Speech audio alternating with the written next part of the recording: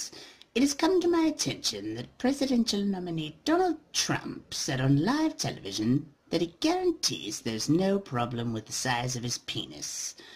This troubles me, Donald, and here's why.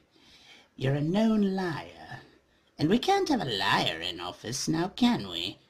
Because of this crazy accusation, the American citizens and I are asking that you publicly show us your genitalia.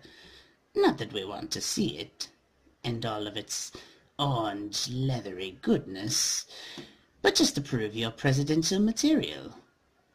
America and I are waiting, Mr. Trump, patiently.